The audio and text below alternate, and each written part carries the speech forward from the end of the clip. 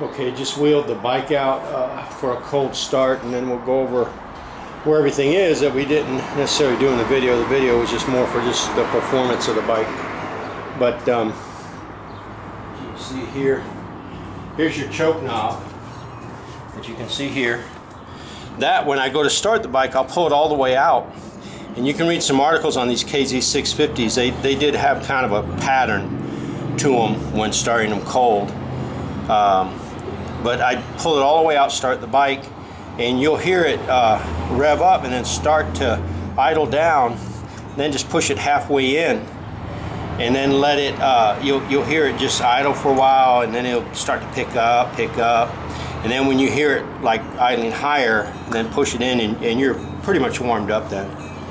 But they're all like that as far as that goes. And then here, this had a new kit. This is the automatic petcock. Right now I have it on because there's about maybe almost 3/4 of a tank, a little more in there. So the only time you'd really move this is if you wanted reserve. That's prime. If you ever put it straight down, it just runs gas directly without the automatic petcock, the vacuum.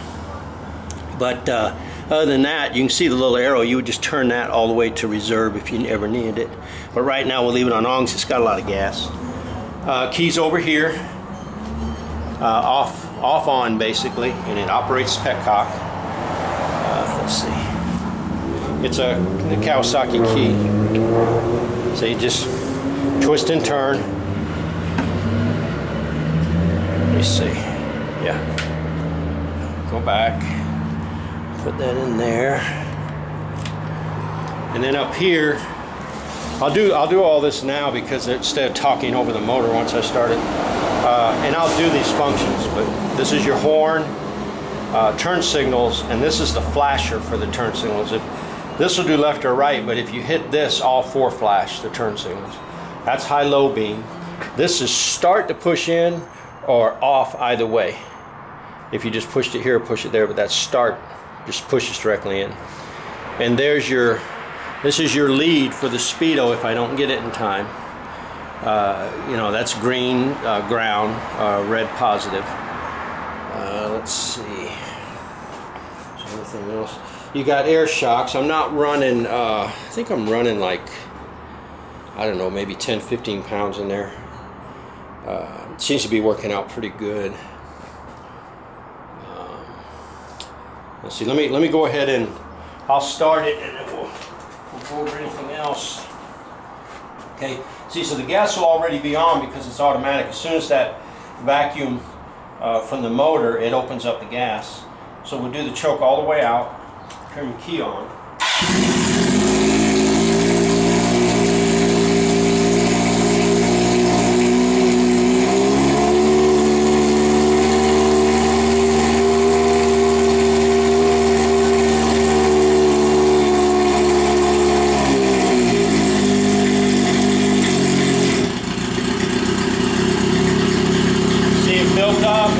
Down, so I push it in halfway. Then we'll leave it halfway for a little bit, let it warm up, push it in, and you're done. Like I say, here's your horn. Got a good horn. Left turn signal. Stay up there and I'll do the right. Right turn signal. And then the flashers. See? Then you can do the back. Oh no, stay there, I'll do the high-low beam. High-low beam, and you can do the back.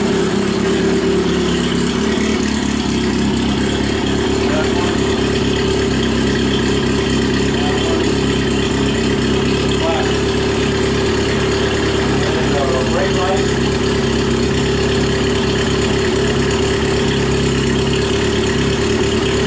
Is that coming on okay? Brake light? Yes.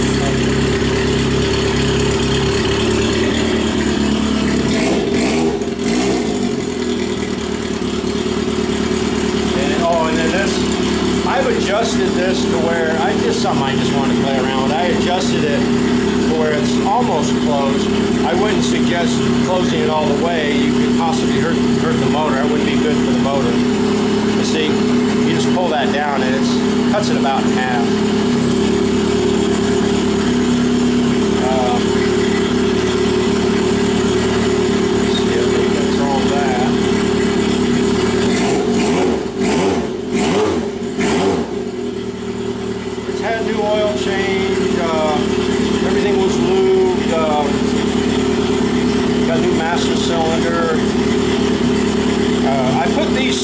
on, I'm just always tinkering. Up here, I don't know, the elevation is like, it's close to 4,000, is it? Yeah, and bikes tend to run kind of rich here, and then if they, I'm from Florida, and then I never know where they're really going, and I always try to give a little added protection because they could run a lot leaner at lower sea level, and I want them to perform the same way they did here. But oh, and then in the package, when the shipper comes, I got some extra stickers I'll put in there. I've got a little bit of touch-up paint left for the headers in case you need it. The title, bill of sale. Oh, and I'm gonna throw in a couple of bulbs. I actually had this one, the turn signal, burn out on me the other day, so I'll put in a couple extra bulbs just in case. So far, it's been fine.